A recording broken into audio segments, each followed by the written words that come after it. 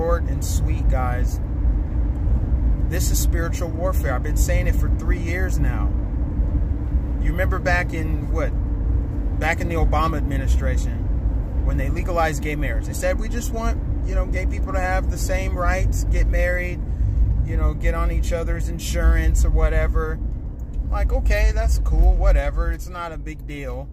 But then they slowly started tiptoeing towards blurring the lines of gender, and then it just got younger and younger and younger, and they added more letters to the LGBTQIA, and now we got Desmond is amazing, and now here we are with Netflix normalizing it. You know, what was fringe is now being mainstreamed. And it just blows my mind that I know so many people that are like, these are just fringe ideas that you bring up, Mike. It's not like everybody agrees.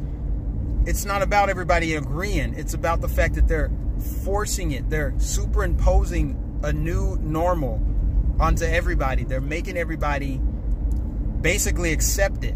It's like Netflix pushed back and said, well, it is technically, it's social criticism or some nonsense like that. Basically, we're flaunting it out there, but we're criticizing it. So it's okay to put these little girls on TV dancing sexually. It's like, what world are we living in, guys? This is insane. This is not something that needs to be normalized. Netflix is disgusting, and anybody that promotes Netflix is disgusting. I'm sorry. I got to cancel my Netflix account. I know I should have done it a long time ago. Don't judge me for that. But here we are, right? I'm canceling my Netflix as soon as I get home. I'm almost at my house. And I'm just disgusted by this whole thing. And then you got weirdos like Trevor Noah talking about kids should be picking their own gender in response to the fire in California. Because I guess a gender reveal party firework blew up and caused that fire. But he's saying that should have never happened because kids should just be picking their own gender. See what I mean? See how you have this being normalized? It's on mainstream news. People are talking about it. People with big platforms, people with audiences are talking about it like it's just normal. Like, yeah, it's always been like this. Or gender is so outdated. And yeah, we should just allow kids to pick their own gender. We should teach kids to put on condoms in elementary school. These things are happening. And for anybody convincing themselves that it's not happening, you're just trying to bury your head in the sand because you don't want to deal with reality. And I'm sick of it.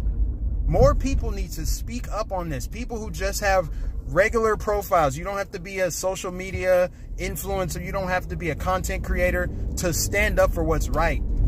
We need to stand up for these kids. We need to protect these kids. We need to keep these pedophiles away from them.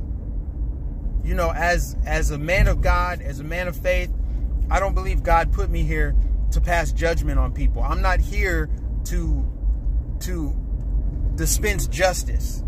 That's what I meant to say. I'm not here to dispense justice. I know some people have more strict, or I guess you could say hardline stances on this stuff. Like I know some people like Jericho Green will say like pedophiles need to just be drugged in the woods and shot. I'm not going that far with it.